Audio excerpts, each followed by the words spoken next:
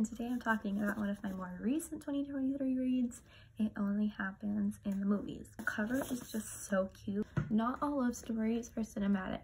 Audrey is over romance. While dealing with her parents' contentious divorce, a breakup of her own, and shifting friendship dynamics, she has every reason to feel cynical. But then she meets Harry, her fellow co-worker at the local cinema. He's brash, impulsive, and a major flirt. And even though Audrey tries to resist, she finds herself falling for his charms. But in this funny, insightful, and ultimately empowering novel, love and life isn't what it's like in the movies, right?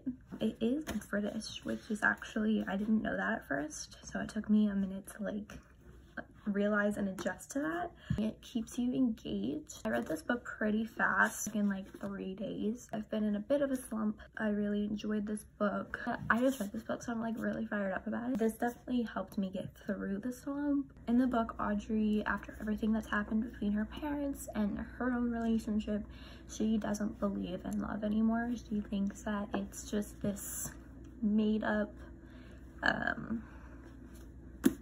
ideal.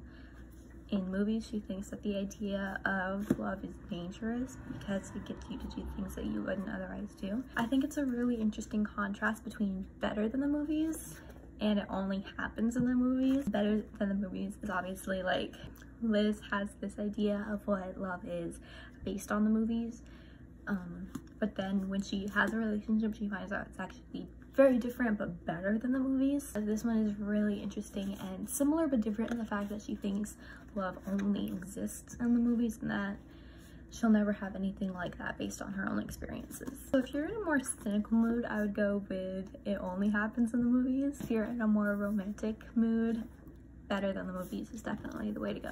Now, it's interesting because Audrey gets a job at a local cinema. Interesting because she's always confronted with the ideals in the movies that she's working so close to. Her coworker is Harry. He's kind of like a bad boy.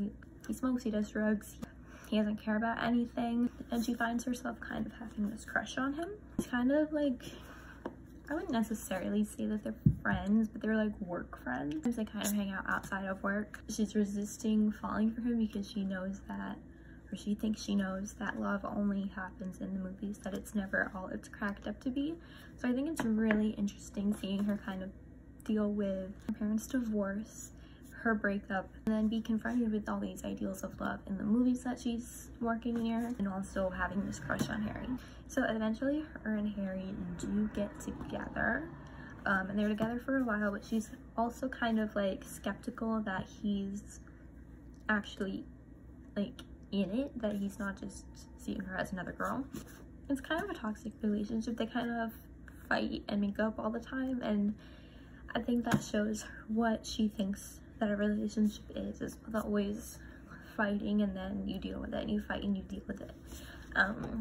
She really doesn't want to get hurt, but she also doesn't want to completely close herself off to love.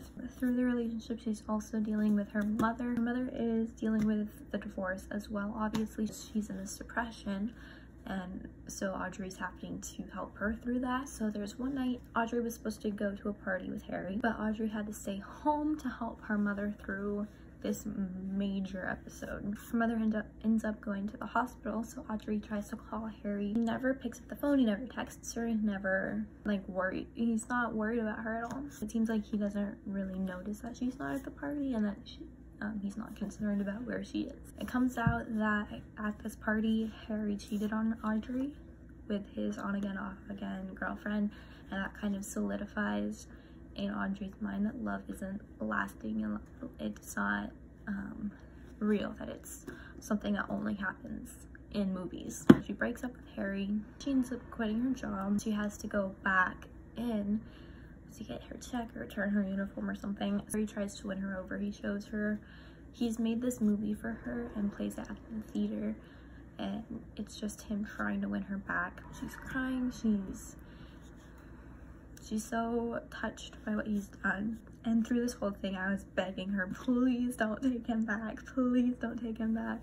And I was so worried that she would, for the sake of the story coming full circle, and that she's she's made it. She believes in love and she thinks it can overcome any obstacle. Thankfully, she says, no, I can't do this. Like, you already broke my heart. I'm not gonna give you the chance to do that again. It is really good to see that she doesn't just throw all her experience away for the point of having this relationship and not being in love. So it's a really heartbreaking but refreshing kind of ending.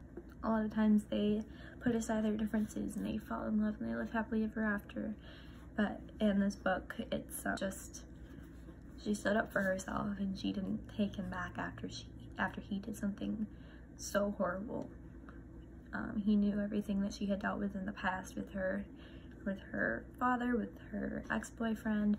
He promised he would never hurt her, and then he did. He did this unimaginable, horrible thing to her, and she stood up for herself.